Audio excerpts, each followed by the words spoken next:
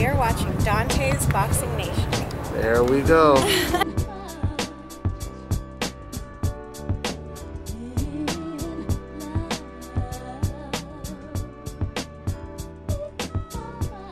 Else, it is the co-feature. Tickets are still available. Limited tickets. They're going fast.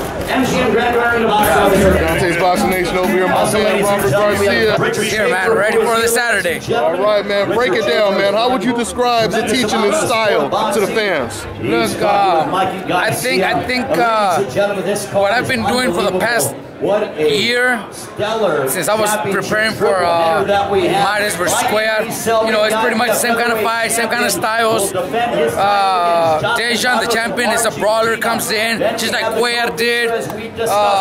Midas did an excellent job.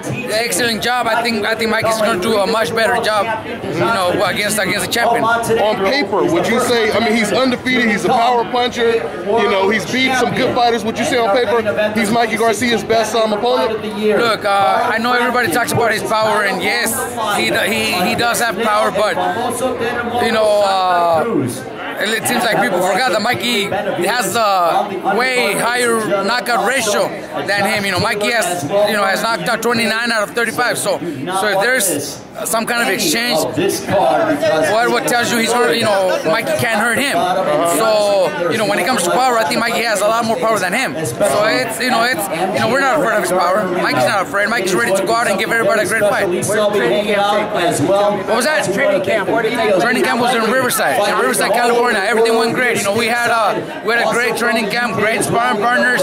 Mikey, at the end of the day, we ended up with 142 rounds of sparring. Who's on the hit list right now, Robert? What was that? Who's on the hit list right now?